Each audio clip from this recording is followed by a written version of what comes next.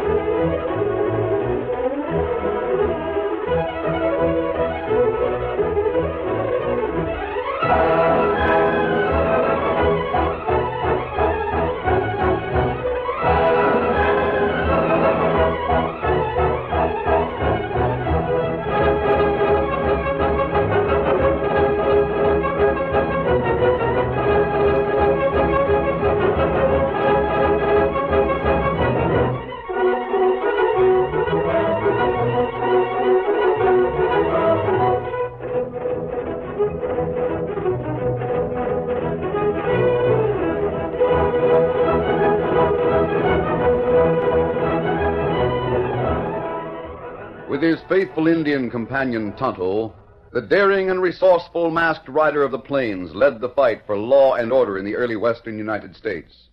Nowhere in the pages of history can one find a greater champion of justice. Return with us now to those thrilling days of yesteryear. From out of the past come the thundering hoofbeats of the great horse Silver. The Lone Ranger rides again. Come on, Silver! Let's go, big fellow! Oh, Silver! Hi!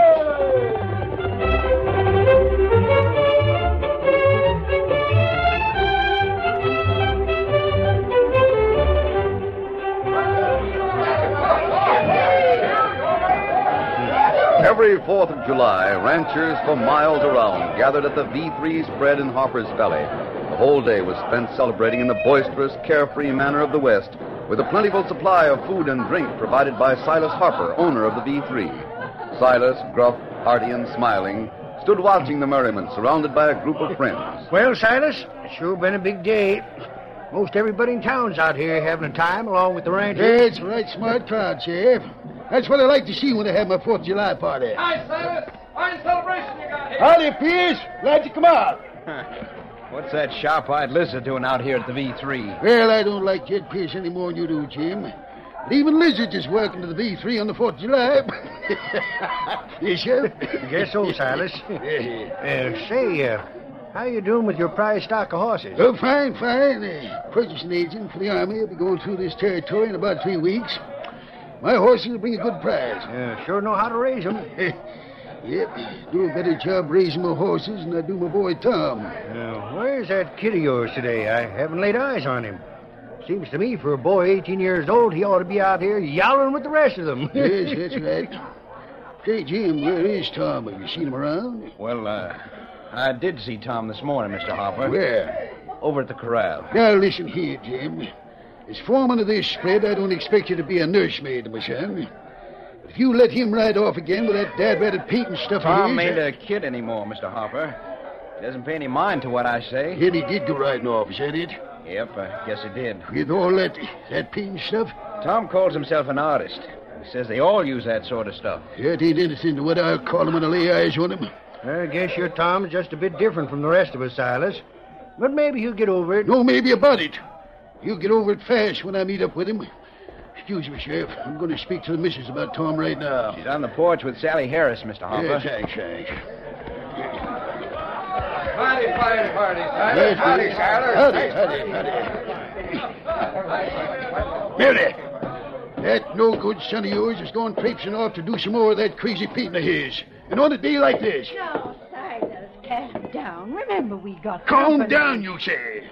The nincompoop of a son doing that sort of stuff? Silas, you haven't even spoken to Sally yet. Good afternoon, Mr. Harper. Howdy, Sally. Now, like I was saying, Mary. I wouldn't worry about Tommy, Mr. Harper. Eh? Someday he'll be a great artist. He does wonderfully lifelike painting. I won't have any son of mine being an artist. He's making me the laughing stock of the whole territory. Tom said this morning that he'd like to climb up to Crag Rock and so as to get a good view of Stony Mountain, being such a nice day and all. Going up to Crag Rock, eh? Well, I'm riding up here right now. When I get there, I'll bust all that stuff he carries around once and for all. Silas, there's no I'll use. teach that weak-kneed whippersnapper a few things. Oh, poor Tom. He was only a bit more like the other rancher's sons. Tommy's all right, Mrs. Harper. He's fine. Well, he's the sensitive type. He's a born painter. I know, but Silas would never understand. You like my boy, don't you, Sally? Yes, I do. And I think it's a shame his father won't give him a chance. I'm going to ride up to Crag Rock ahead of Mr. Harper and warn Tommy right now.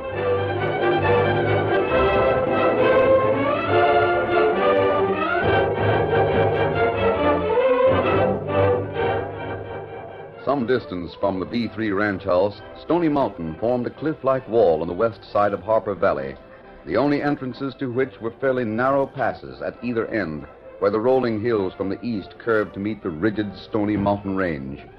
All the trails from the V3 spread led to the main trail along the bottom of the valley, along which the Lone Ranger and his Indian companion Tonto were riding. Our friend Silas Harper has about the choicest spot in this territory, Tonto. Ah, him have whole valley to sell. That's right. With guards at each pass, he could practically close himself in. Ah. What's that to the east? Over there. Oh, that Crag Rock, Kimasabi. Yes, I know that. It looks to me as though something's moving on top of it. Crag Rock, plenty high. Pointed.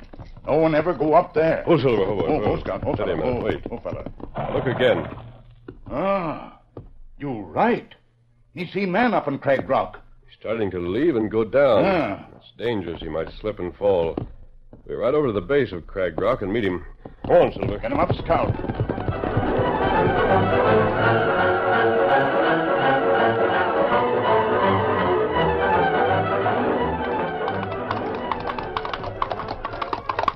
Oh, Silver. Oh, Scout. Oh, fella. Oh, fella. Oh, fella. Him leave horse over there, Kimasabi. Yes. Look, Tonto. It's coming down.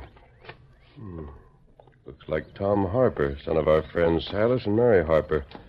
You met Tom last time we stopped by the V3 ranch. Oh, him boy who paint picture. Yes. He sees us now. It is Tom Harper. Hi. Glad to see you. Hi, Tom.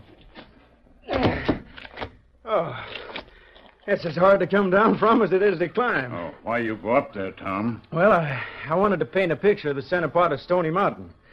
Up there is the only place where a person can see the base of the cliff. Mind if I look at the painting, Tom? No, sir. Here it is under my arm. Thanks. Here, let me help you set the easel and other canvases down for a moment. All right, thanks. Sure. Yeah. Well, what do you think of it? Well, Tom, in my opinion, you're a real artist. Look here, Tonto. Ah, that look like real Stony Mountain. That good, Tom. You must have been here all day, Tom. You caught the bright sunlight on the face of the cliff. I have been, sir. And Dad won't like it if he finds out that I sneaked away from the 4th of July celebration. Me hear your father say him not like it when you paint. I know. When I went away to school, I took up art. They said I had a natural talent. You have, Tom. Yeah, but Dad wants a son who can shoot and rope and all that. I guess I'm a big disappointment to him, but I... Kimasabi, someone come. Ride fast. Coming from the direction of the ranch house. Well, look. It's Sally Harris. All right, we'll leave. No, please, wait. Oh, there, boy. Oh, Tom, a masked man. It's all right, Sally. These are friends of mine. Mom and Dad know them, too. Oh, I'm glad to meet you both. I'm Sally Harris. Steady, boy. I'm glad to meet you, Sally. How? Tom, I came to tell you your father's coming. He's going to destroy your easel and pictures. Oh, Silas Harper wouldn't do that. Oh, yes, he would. You don't know Dad when he's riled up, especially about my painting. Him come now, maybe. Oh, Tom, what'll you do? Maybe I can persuade him not to be too Go hard. there, go. Go there, go. Hi, Dad. Hello, Silas. Well, I didn't expect to find you and Tonto here. Good evening. How? Shelley, what are you doing here? I left you back on the porch. I came here to tell Tom what you said you were going to do, Mr. Harper. Good. And he already knows. Now, you young whelp, what do you mean sneaking off to dabble with them messy paints when the other young fellas are celebrating like real men? But, Dad... Don't but dad me! I'll bust all that stuff to smithereens right now. And if I ever catch you fooling with Peyton again, I'll turn you out once and for all. Oh, wait a minute, Silas. Well, Calm down a little. Don't do anything you'll be sorry for. Let Tom keep his things. Maybe someday you'll change your mind.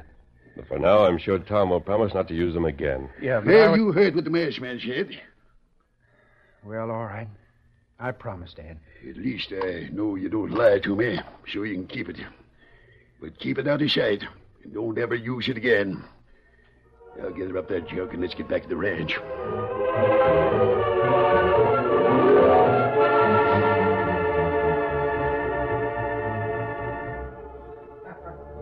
The following day, the man known as Jed Pierce sat at a corner table in a cafe of the nearby town. He was in low and earnest conversation with a dark-complected man whom he addressed as Don. Glad you got here, Don. I got your message in Benton, came right over here. What's the big deal? Knowing you used to be a play actor, I decided to let you in on something that'll be worthwhile. Remember the hombre that hung around Benton a while? One with the spectacles and... Oh, you mean the geologist from St. Louis? Yeah, that's the one. Could you make out like you were a geologist? Fix yourself up to look the part? Sure could, if it's worth my while. You always make out pretty good when we pull deals together, don't you? I guess I'd do with that. Well, then take my word for it. All we have to do first is this. We're going to build a cabin as quick as we can and move you into it fixed up like a geologist. Just play the part when anybody comes snooping. Look, when I was in St. Louis, I never went in on a deal unless I knew all the details. I'll tell you all about it later, not here. I get to the hotel and fix yourself up like I said. This afternoon, I'll take you out and show you where we'll put up the cabin. We'll bring the stuff in from Benton. Within a month, we'll both have plenty of gold salted away. How about it, huh? All right. We'll drink on it. It's a deal.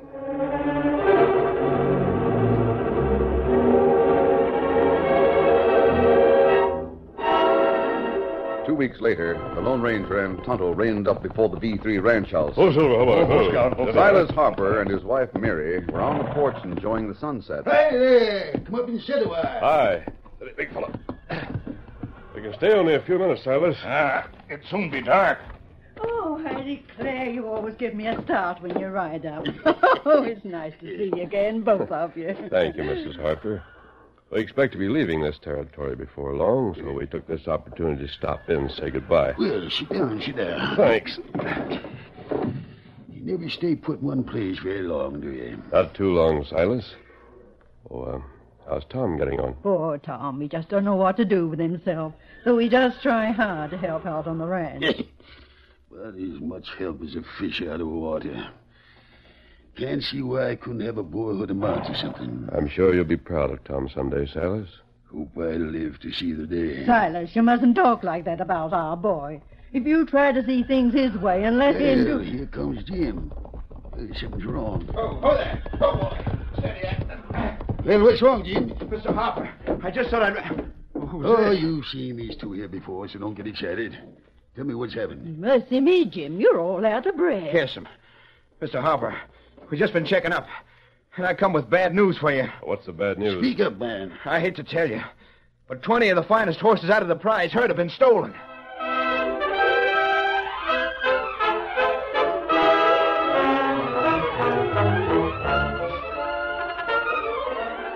The curtain falls on the first act of our Lone Ranger story.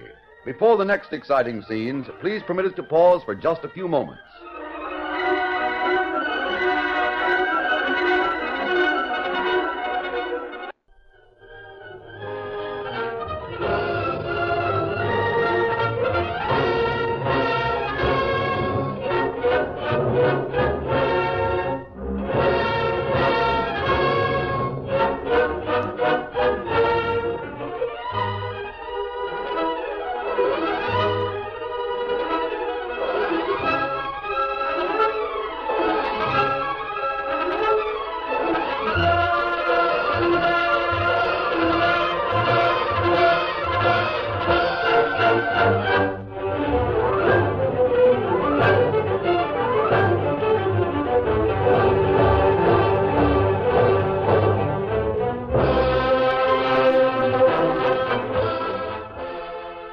Now to continue our story. When Jim, the foreman of the V3 ranch, brought the news that 20 of Silas Harper's finest prize horses had been stolen, Silas sprang to his feet in a rage. You're playing funny with It's me. the truth, Mr. Harper. Night before last, one of the boys riding the North Range told me it looked like to him a few was missing. And this morning he come in and said he was sure more was gone. So I got the boys together and found out 20 was gone. That's quite a loss, Silas. That plenty horse to lose. What do you want me to do, Mr. Harper? Send somebody to tell the sheriff. And camp some of the boys out near the north and south passes. The rest of the hands can go with the sheriff to see if he can trail the thieving coyotes. Right. But as for trailing them, we tried to pick up their trail, but I guess by running a few off at a time like they did, there ain't much of a trail to follow. The fact is, we couldn't cut any sign on them at all. Get the sheriff anyway. Get the hands camped out like I said. We'll make sure if them rustlers are still in the valley, they won't get out. Can't keep people from using the main trail, but you can make certain none of them drive my horses out with them. Get going and hurry. Yes, sir. It's awful, Silas. Some of your best prize horses. Are all the horses branded, Silas? Yep. Every one of them is carrying the V3 brand. Maybe some of them will show up somewhere. There's no help now. I sure wish you and Tonto wasn't leaving. We're not. You say you're not? That's right. We're staying on until those rustlers are caught. Oh, I'm so glad. That's mighty fine of you, my friend. Well, we'll leave now. It's getting too dark to try to cut sign. We'll be back at daybreak. Come on, Tonto. Right there, big fella. Adios. Good night to you. See you in the morning. Come on, Silver. Get him up, Scout.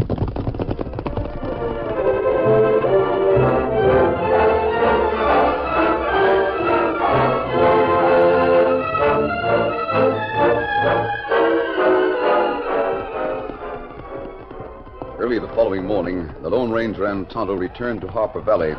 When they were only a short distance inside the valley beyond the South Pass, they saw a horseman racing toward them.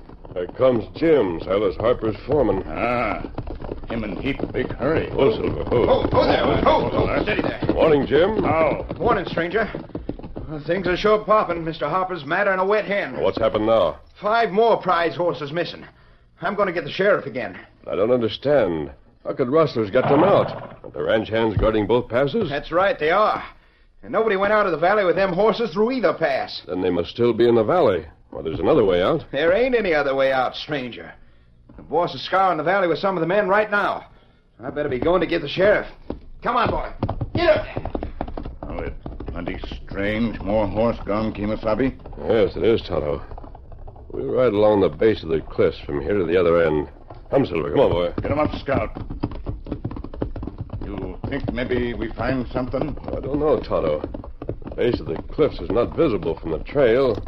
In fact, that ridge of shale and scrub pine prevent it from being seen from any part of the valley. Easy, Silver. Careful, boy. Easy now. Shale's not good to ride over. Probably hard rock at the base of the cliffs. It won't be so bad. If there's any cleft or cave along there, we'll find it before we're through.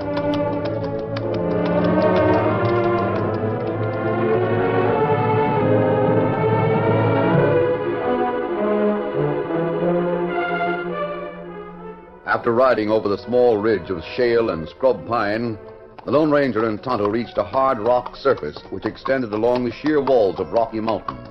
Riding slowly, they rode toward the north end, keeping close watch for any opening that might be concealed by scrub pines or bushes. Look ahead there, Tonto. A cabin. It's been built close against the wall of the cliff, almost opposite Crag Rock. Me not no cabin there, Kemosabe. No, neither did I. Can't be seen from the trail below. We'll stop and investigate, Silver. Oh, fella. Right there, big fella. Come on, fella.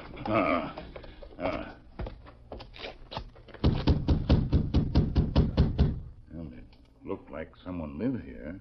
Yes, the strip between the cliff and the trail is unclaimed land, but Yes, what can I do? Why, you're wearing a mask. Now, don't worry. This is a friendly visit. Oh, would you mind answering a few questions? No, of course not. Come in. Thanks. A comfortable place you have here, Mr. Professor Robbins. I'm a geologist from Boston. Oh, I see. The Indian rugs you have on the floor and walls are very effective, Professor. Thank you. The floor of this cabin is the natural rock, so it needed a covering. I see. Have you been here long, Professor? About a month or 6 weeks, I should say. Uh-huh. I came here to study the rock formations. Had this cabin put up here because it's not visible from the trail. And I have complete privacy. Of course. I didn't notice a corral or a horse, Professor. How do you leave the valley to get supplies? I made arrangements to have supplies brought to me frequently. And when I'm ready to move on, I'll have a vehicle brought here to take me out. Oh, I see. Well, sorry to have bothered you. We'll be going along. You see, the V3 Ranch has lost some horses, and we're aiding in the search. Come along, Tonto.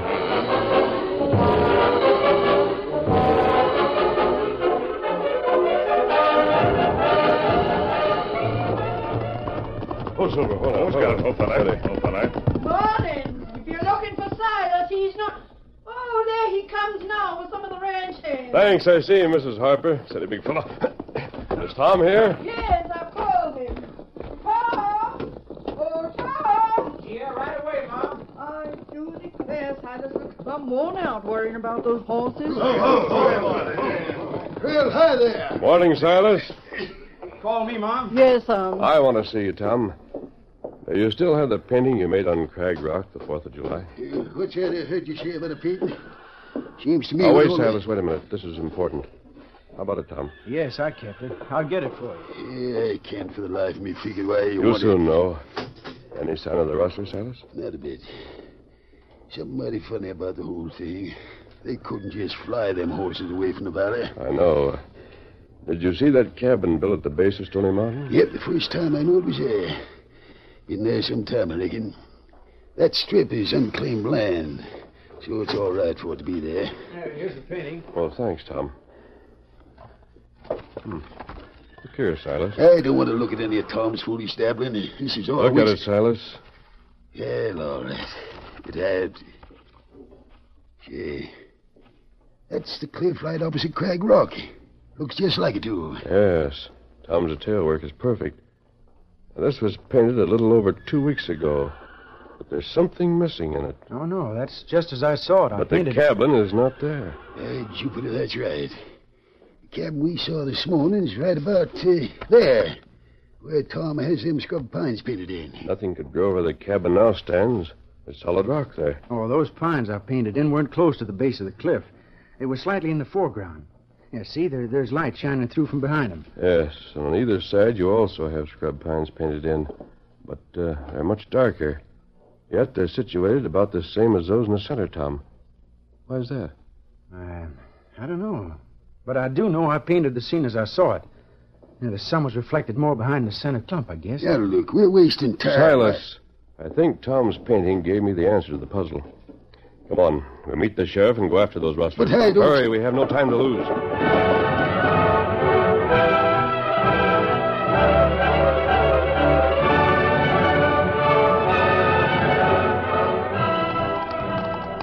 After meeting the sheriff on the main trail, the Lone Ranger and Tonto, followed by Silas' ranch hands, led the way to the cabin near the base of the cliff.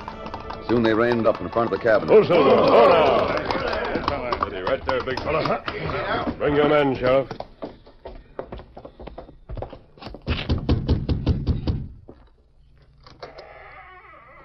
Well, still hunting for the rustlers, gentlemen? The hunt is about ended, Professor. Come on, Sheriff. Wait! You can't force your way into my cabin like this. Step aside. No, wait. Now, what do we do? I may be wrong, but I think I'll find the proof of my theory behind those Indian rugs on the back wall. Stay away from those wall coverings. A good pull should bring them down. Look, a big door. I'll show you no masked army can do this. Oh, my hand. Shot his gun from his hands. Man alive, did you see that draw? I noticed the professor lost his Bostonian accent. That should prove something. That's right. I bet he ain't a professor at all. Open that door, man.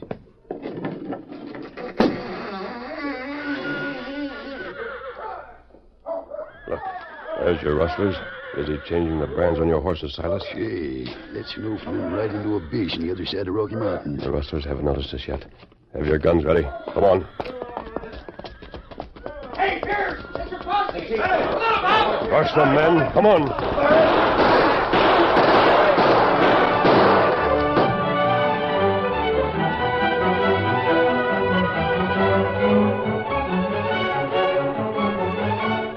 Within a short time, Pierce and his small band of rustlers were overpowered and taken away by the sheriff and his posse. The Lone Ranger and Tonto returned to the V3 ranch house with Silas. Right there. Jim came by and told me you got the rustlers. We sure did, Mary. Hi, Dad. I guess you think I should have gone to help, but... Well, I guess I'll never be very good with a gun. You did your part in the capture, Tom. Gee, you said that on the way here. Just what did that painting tell you that made you so sure where them rustlers went? The Tom's detail work in the painting was almost perfect, Silas. The professor, well, that is the fake professor, said he was there 6 weeks. Him say that. Tom painted his picture about 2 weeks ago on the 4th of July. According to the painting, the cabin was not there then. Gee, that's right. The beams of light Tom had shining behind that one clump of scrub pines indicated that there might be an opening in the cliff just behind the clump. From that, I got the idea the cabin hid that opening. Well, I do declare. Then those thieving hombres moved the rugs from the stone floor, led the horses through the cabin and through the opening at the back, then put the rugs back in place on the floor and the wall. That's right. The rustlers were changing your brand. To a W8 brand by adding another V and inverting the 3. You see, they figured to sell them to the army, Mary. I sure was in to lose a lot of money. You can thank Tom that you didn't. It was his fine painting that helped us find the rustlers. That sure it was. Thompson, I guess every man has different likings, after all. So some likes to ride and shoot, but you can paint all you please from now on. Oh, gee, thanks, Dad. We'll be going now. Stay there. Big fella. Ready, Tonto? Me ready. Adios. Come on, Silver. Take it. I declare, Silas, he's sure a good friend to have. But all this time we've known him, I still don't know who he is. Well, I guess I forgot to tell you, Mary. He's the Lone Ranger.